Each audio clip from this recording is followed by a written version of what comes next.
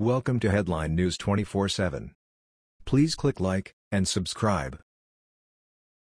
Disgusting video of Oprah comes back to haunt her after calling for them to all die in order to fix racism.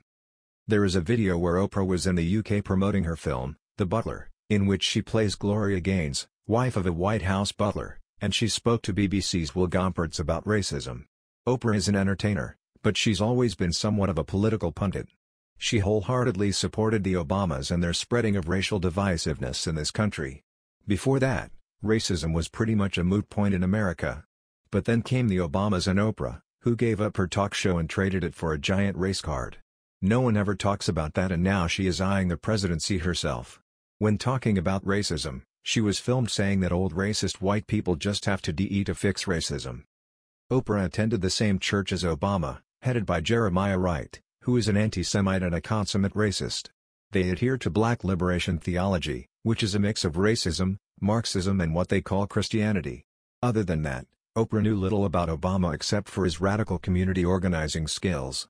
Nevertheless, she promoted him all the way with her viewers for the presidency, and it worked. One wonders why Oprah was so passionate about Obama, unless of course it was simply a matter of race and electing the first black president.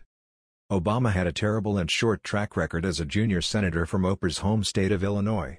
Oprah and Obama both support abortion among a number of other uber-progressive issues.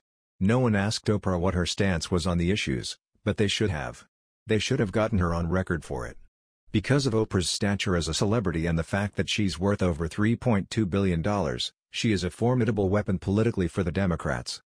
After a week where Roseanne fell from grace after a perceived racist tweet, getting her fired and her hit show cancelled, you would think many more may have heard of the Oprah video.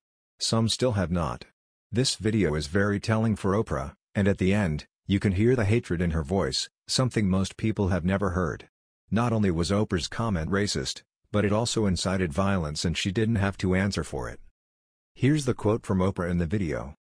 "Of course the problem of racism is not solved, as long as there are people who still, there's a whole generation, I say this, you know, I said this, you know, for apartheid, South Africa, I said this for my own, you know, for my own community in the South, there are still generations of people, older people, who were born and bred and marinated in it, in that prejudice and racism, and they just have to DE." She does Louis Farrakhan proud, doesn't she?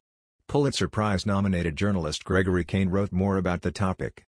In one quick, thoughtless breath, Oprah added another tenet to LibThink: not only are all racists white, but they also need to just DE, every last one of them. Once all those old, white racists who were born and bred and marinated in it have died, then America will be forever purged of racism. Make that white racism, and remember, according to LibThink doctrine, that's the only racism worth mentioning. The racism that blacks might hold for non-blacks, that Latinos might hold for non-Latinos, and that Asians might hold for non-Asians won't go away, of course, no matter how much adherents of LibThink doctrine might wish it were so. There will continue to be the attacks that black thugs make against white victims, some of which, if not all, have to be at least partially motivated by race. That black versus Latino racist conflict won't end after all those old white folks bred and marinated in racism DE.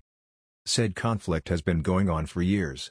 You might have seen an episode about it on Oprah's show when it was on the air. What's that? You never heard about what happened to Cheryl Green on Oprah's show? Well, there might be a reason for that. Oprah, her brain steeped in LibThink as it is, probably didn't figure this tale of Latino on black violence was worth doing a show about.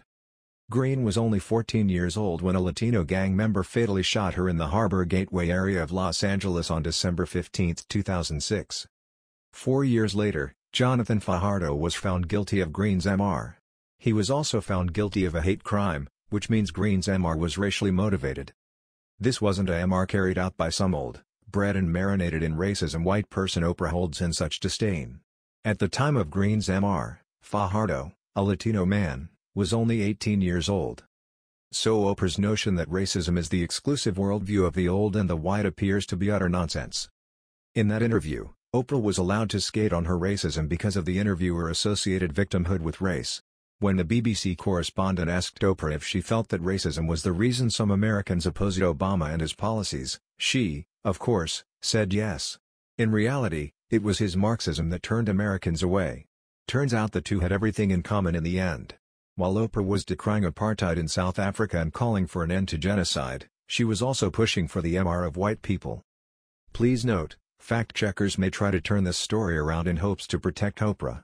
It's wise for readers to make their own judgment based on watching the video. Think for yourself and believe whatever you wish after watching her interview. That was the news.